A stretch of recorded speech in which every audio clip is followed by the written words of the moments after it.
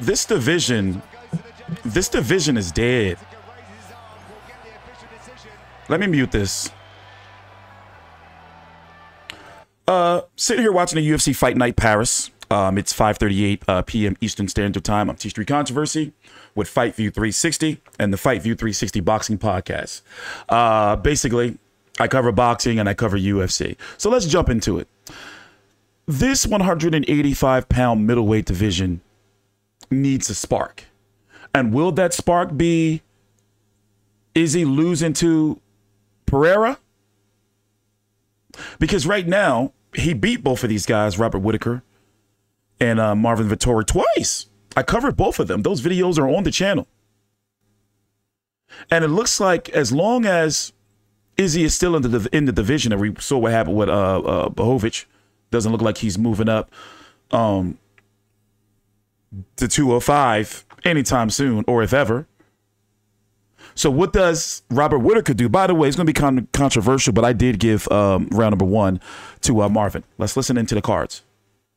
Then we're going to talk a little bit more. See how the judges have it. Here's Bruce. Ladies and gentlemen, after 3 rounds, we go to the judges' scorecards for a decision. The judges score the contest. My bad. 27, 30-27, and 29-28 for the winner by unanimous decision, Robert the Reaper Whittaker. So let's know what's next, because it's like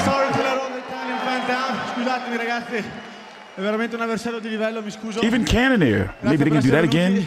Ew, that was an ugly fight.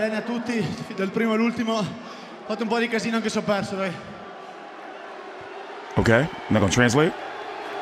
I'm here with the winner, Robert the Reaper Whittaker. Robert, sensational performance. I mean, you proved tonight why you are still one of the very best middleweights on the planet. I'm assuming you're pretty happy with that. Robert, tu dois être très content de ta performance exceptionnelle. Tu as prouvé ce soir que tu es encore un des meilleurs middleweights au monde. I'm stoked with it. All the respect to Vettori. That's why I had to push back the fight the first time, because you needed the fitness to be able to hurt him the whole time. He did not go away. I was hurting him. Trust me, I hit pretty hard. I know I go to a lot of decisions, but I hit pretty hard, and you know, credit to him. I can agree with that. Oui, particulièrement, mais félicitations aussi à Vettori parce qu'il est très difficile à battre. Il m'a frappé très dur dans le premier round, mais j'ai réussi à revenir, et même moi j'ai réussi à mettre des coups assez durs, même si ça semblait pas le cas tout de suite. With that performance here tonight, you clearly proved that outside of the champion, you are the next best middleweight on the planet. That's clear for everybody to see. So the question is, I guess, what or who do you want next? Avec cette performance, tu as prouvé que tu es le meilleur après le champion. Donc la question maintenant, c'est qu'est-ce qui se passe maintenant et contre qui tu veux combattre? Mate, including the champion, I'm the most dangerous man in the division.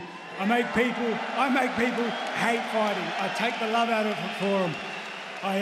As for who's next, I'm always gunning for that top spot. I'm just going to be lurking there waiting. Non, c'est moi l'homme le plus dangereux de la division, le champion intérimaire. Donc je veux ce combat et je veux que ça passe bientôt. Robert, always an absolute honor and a pleasure to call your fights. Maximum respect. Your winner, ladies and gentlemen, Robert the Reaper Whittaker.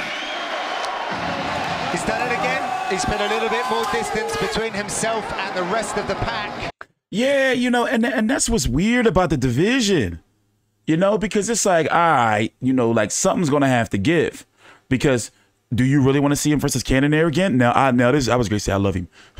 I love this dude. My bad, I was listening. I have it muted here. But anyway, you know, it's a round robin. So who does he fight? I mean, because he is number one. He is the best in the division outside of the champion. The only thing I can say is what happens here. You see what I'm saying? That's the only. And when is that fight? Is it on the books yet? It is on the books, but when is it? When is it? My bad.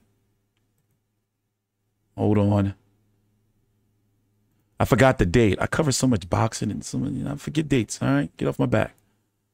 It's on the books. November the 12th, MSG.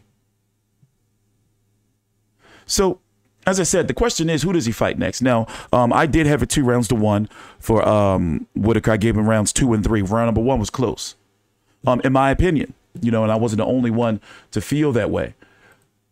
You know, I guess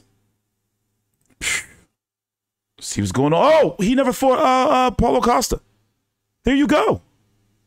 There you go. That's the way to go. Was that ever on the books? Can somebody let me know? Was that ever? It seemed like for some reason, I feel like that was supposed to happen and it didn't. You know, that maybe one of the fighters got injured or something. I don't know. But overall, like I said, I'm interested to see which way they're going to go with Robert Whittaker next. And if Izzy's never going to move up, you know, is Whittaker going to move up to 205 or maybe slim back down to 170? I don't know. You know, 170 kind of got some shit going on with Usman getting knocked out. So it's a little lively down there. With Chimaev and Nate Diaz, it's a little lively down there. But I don't think he can do that weight cut. By the way, let me get my man Tuivasa, Mr. Disgusting drinking out of a shoe. Follow me on Twitter at T Street Controversy. I'm in T Street Controversy with Fight View 360. Take your time out, like the video, subscribe. See you guys later.